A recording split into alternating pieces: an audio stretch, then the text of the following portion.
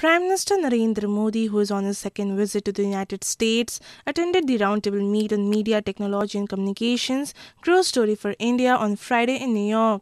The meet, which was hosted by News Corporation's Rupert Murdoch, focused on leveraging India's growth story through the media. PM Modi will fly to the West Coast for his visit to California from September 26 to 27.